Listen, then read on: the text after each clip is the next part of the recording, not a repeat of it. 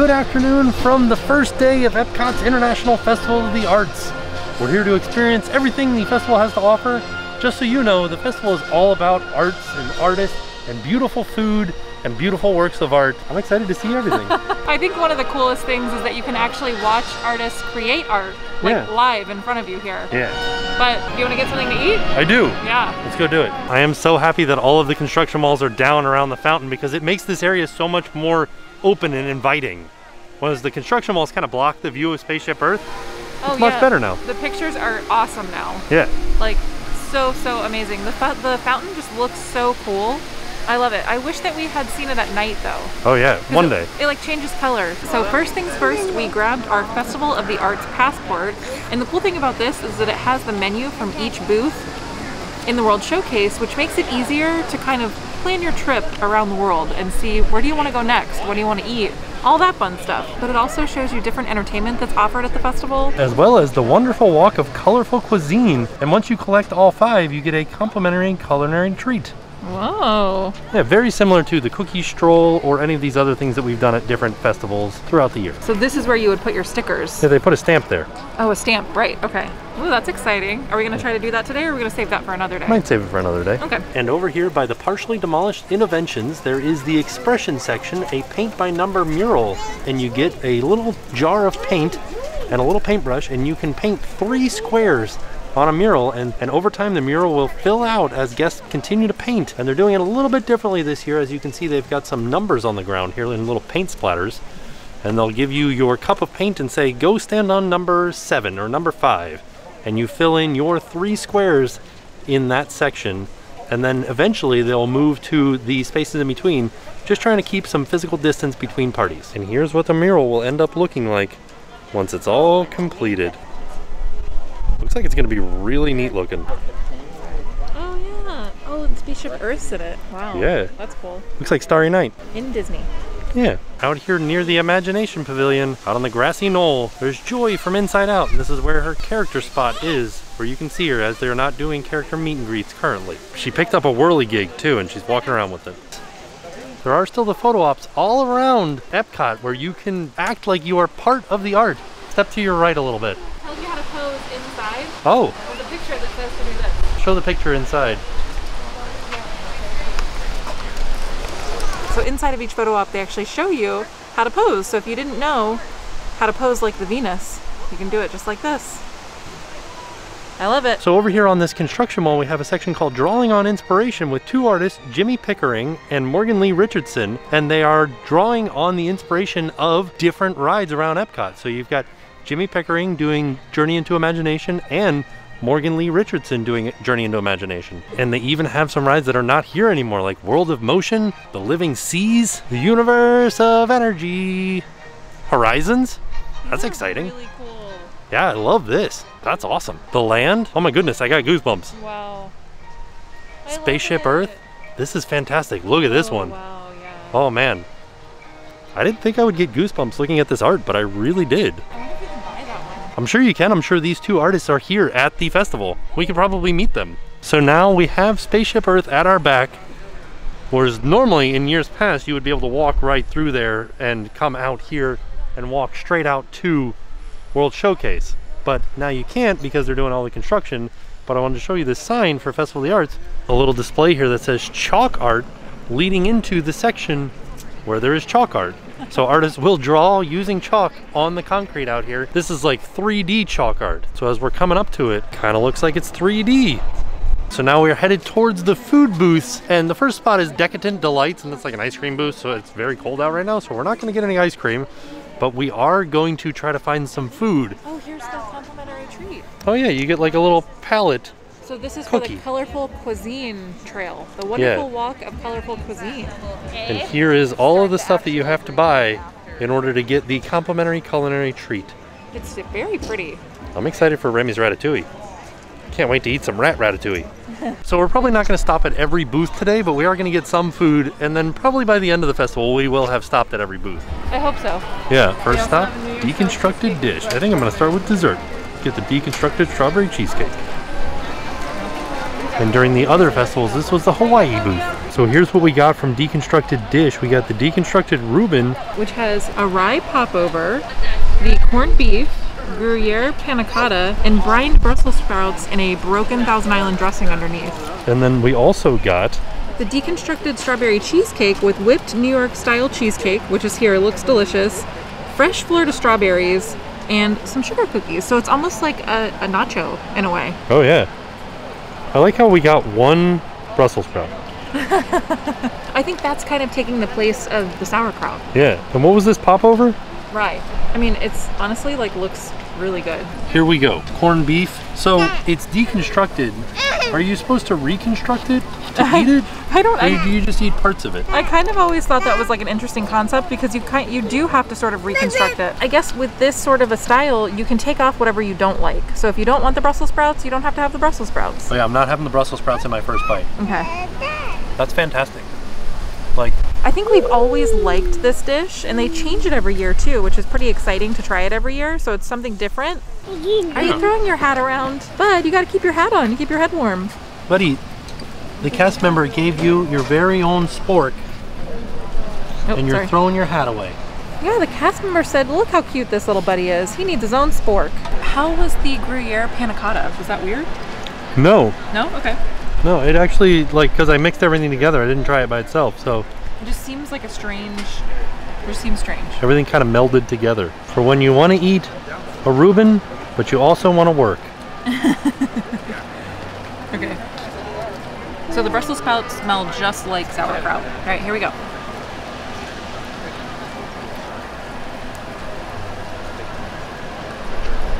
It's really good. Yeah, it's delicious, right? I do have to say, I would like to try this as an actual sandwich.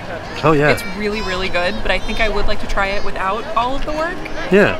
And I like each of the components, so putting it all together into a sandwich, I would like that. But I also really like this as it is as well. Yeah.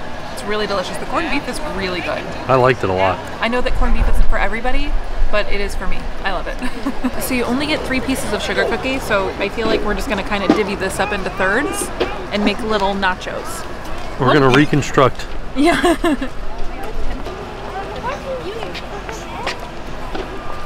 Maybe I'll just start with one. Okay, ready? It's pretty delicious. Yeah? The strawberries are not candied, but they're just like so sweet. Good?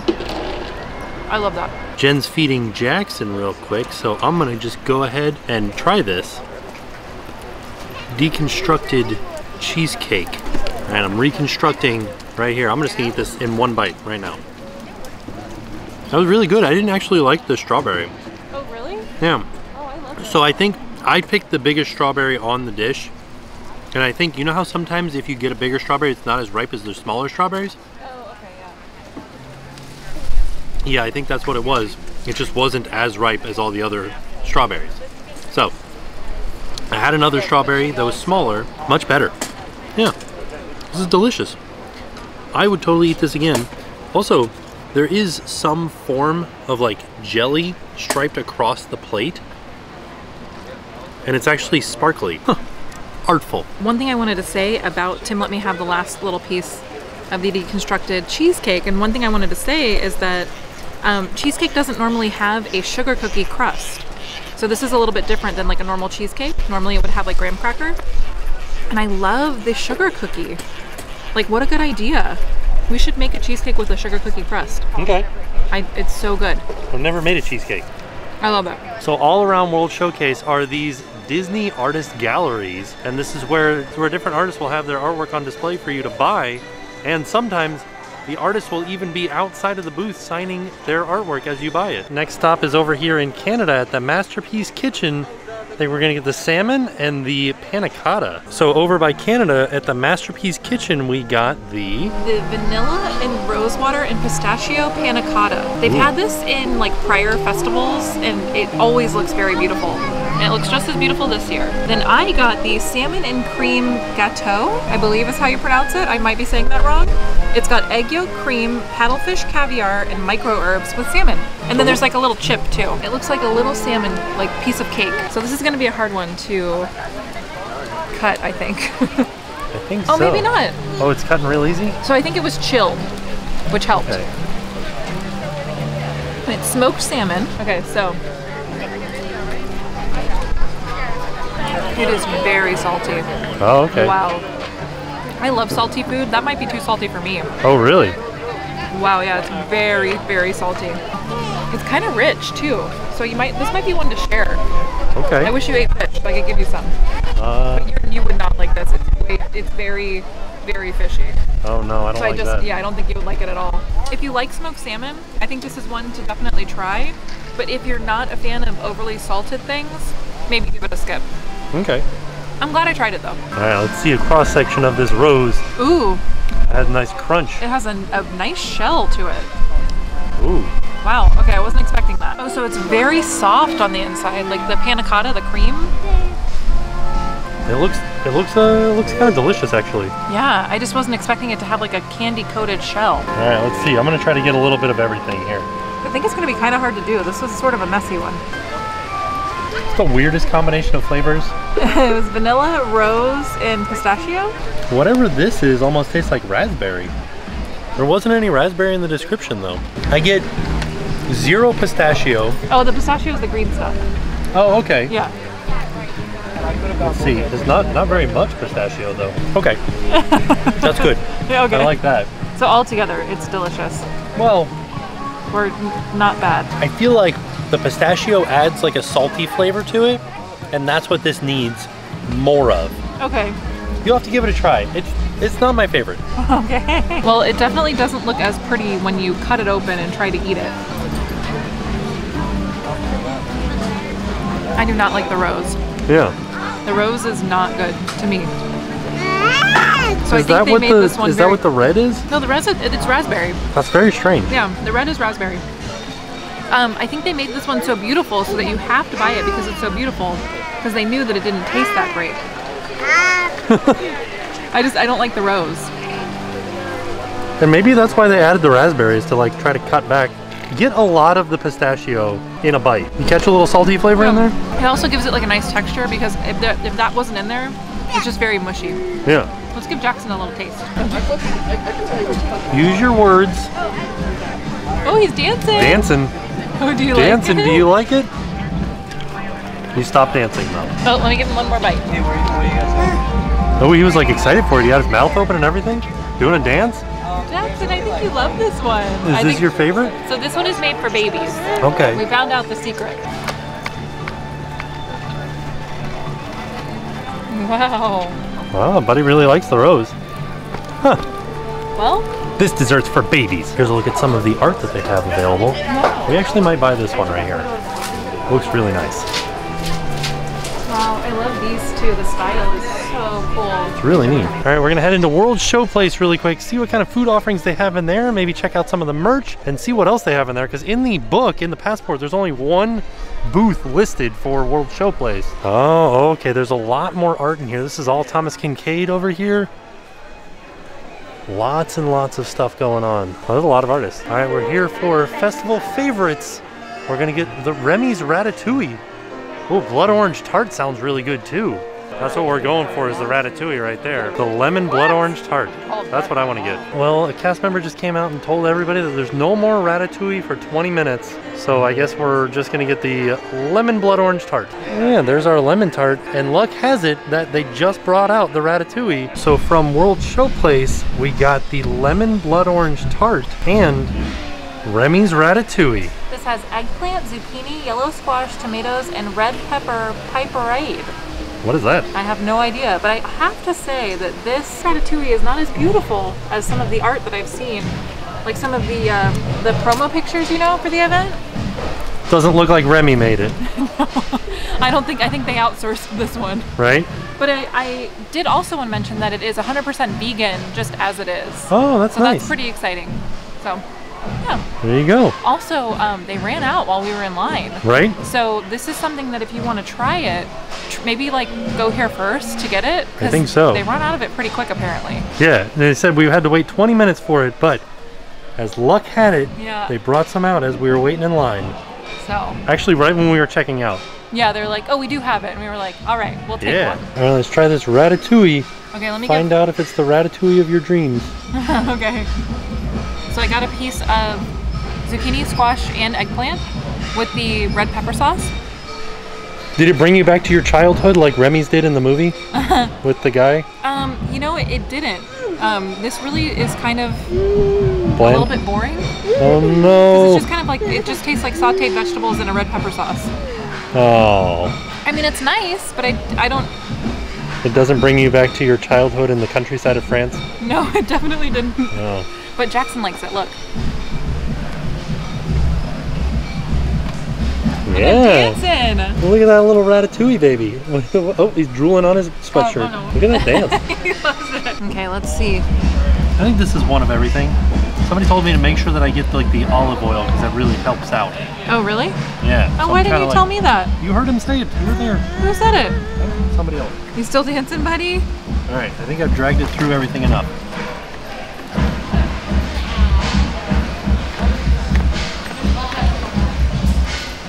It needs more salt. That's what I thought. It was a little bit bland. It needs pepper too. Yeah, it's not super seasoned. But I don't know if that's how maybe that's how it's supposed to taste. I've never... Is ratatouille just like, it literally just tastes like the elements of it. There's nothing special about it. Like if you really like zucchini, squash, and eggplant. And then you can taste the red pepper in the sauce though. Yeah, but like... You know what I'm missing? Okay, so this is a French dish, right? Like, yeah. Right? Okay, I want to go to the France booth. Okay. Because everything on the France booth menu looked delicious. Might have to do that a different day. I know, I'm just saying that's where this makes me want to do that. So... Wait. Are you still dancing, buddy? So here's the thing. What? I think that this was a brave dish for them to do. Why? Because Why brave? Because it's Remy's. Oh. Like it's Remy's ratatouille. That entire movie culminates in Remy making this dish in order to appease the food critic. And it worked. And it worked. But and I think that's what I was expecting with Remy's ratatouille. Remy's dish is a little different. Yeah. But like you understand what I'm saying. Like, no, I do. If you see that Remy, the rat of your dreams, made this dish and you're like, oh, I'm going to get it. It's going to be delicious. It's going to transport me back to my childhood on the countryside of France. And it doesn't. Yeah. That's what happens. That's true. You know, it's a totally fine dish. I bet you, if we tried the other things in France, that we would be sent back to our childhood in France. I think so. That's what we should do. didn't grow up in France. We should go. We should try the cheese bowl. All right. Yeah. Okay, so we're doing the lemon blood orange tart. I have to say, I'm a little bit more excited for this one than for the ratatouille. Now that we've had the ratatouille. Very, very pretty. Oh wait, show it to me. Oh, all right. What's in there? What's in there? I think it's just mousse. Mousse. Oh, Jackson wants some. No? You don't want to try it? This is good though. Okay, well, more for mommy and daddy, I guess. This is pretty good. I love blood orange, like anything.